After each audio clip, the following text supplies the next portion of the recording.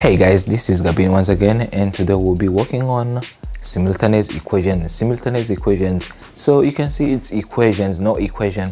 Right? Why? Because we are solving two equations at the same time. Right? So we are solving two equations at the same time, and we are trying to find the value of both x and y at the same time. However, with this solving simultaneous equations, there are a few ways that you could do it. However, today we'll be looking at one of the methods that we have got. So elimination method, or elimination method. Basically, the idea of elimination method is we are trying to eliminate one prenumeral. Right? So we are trying to eliminate one prenumeral and finding the other value. Right? So let's get started. Now you can see for this one we've got x plus 3y equals 10, and the other equation is x plus y equals 4. Right? So let's solve this. The way you would solve this, because you can see here we have got plus and we have got x and x, right? So as I said, we are eliminating one of the variables. So to eliminate one of the variable, we could just subtract. We subtract this, right? We subtract the first the second equation from the first one, and when you do that, then you have x minus x is 0, right? 0x plus, so here we have plus, but then because it's minus, so we take 3y minus, so we take 3y minus 1y, so here there is like 1y, so that it becomes plus 2y equals, and then 10 minus 4 equals 6, right? 6. So therefore y equals 3. Right? So this is our first value. Right? Our first value is y equals 3. Now we can substitute this value y equals 3 into one of the equations. Right? So let's substitute into the first equation into, so this is 1 and this is 2, into 1. Then what you have is you have x plus 3 times 3 equals 10. So therefore x is equal to x plus 9 equals 10, and so x is equal to when you subtract 9 on both sides, you get 10 minus 9 is just 1. So x equals 1.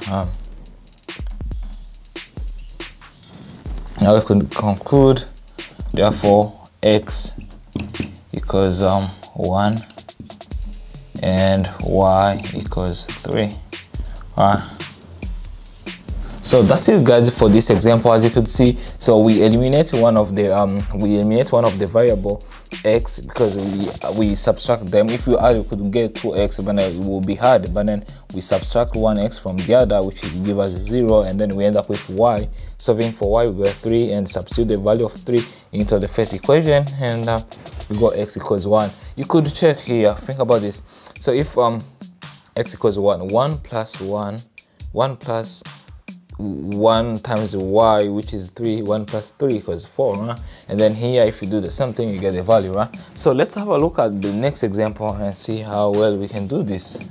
All right, guys, so this is our second example, right? Second example, let's look at this second example. So second example, you can see we've got 5x minus 2y equals 11, 3x plus 2y equals 13, right? So we are solving this. We are trying to find the value of x and y that could solve both of these equations at the same time, right?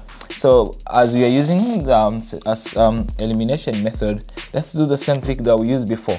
Now we realize that it will be hard to try to eliminate x in this particular example. Now our idea, because we have got 2 here and 2 here, let's try to eliminate the y's values.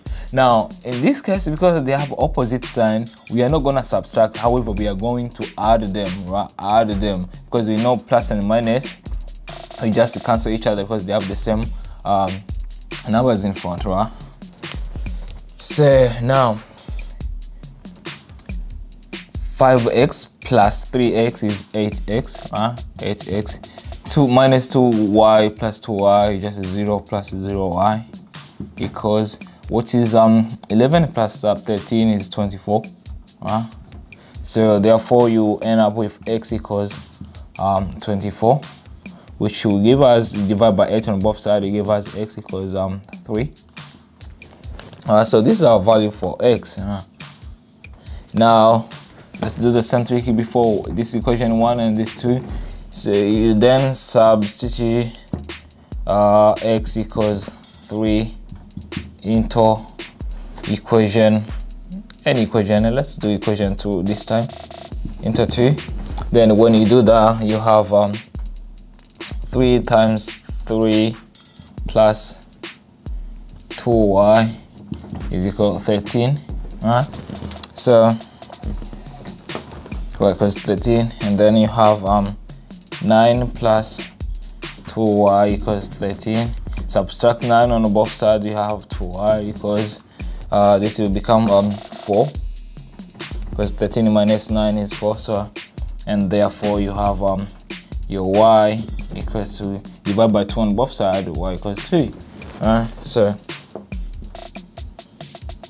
this is our value of y, and then we could conclude that therefore x will equal to 3 and y is equal to 2. And again, you could check substituting this value in. So 3 times 3 here, 9, plus 2 times 2, 4, 13, and we could do the same thing in that particular example, and then have those values. Alright guys, thank you so much for watching our videos. We were solving simultaneous equations using elimination method. And like, share, comment, and remember to subscribe to our channel if you haven't done so. I will see you in the next video. Thank you.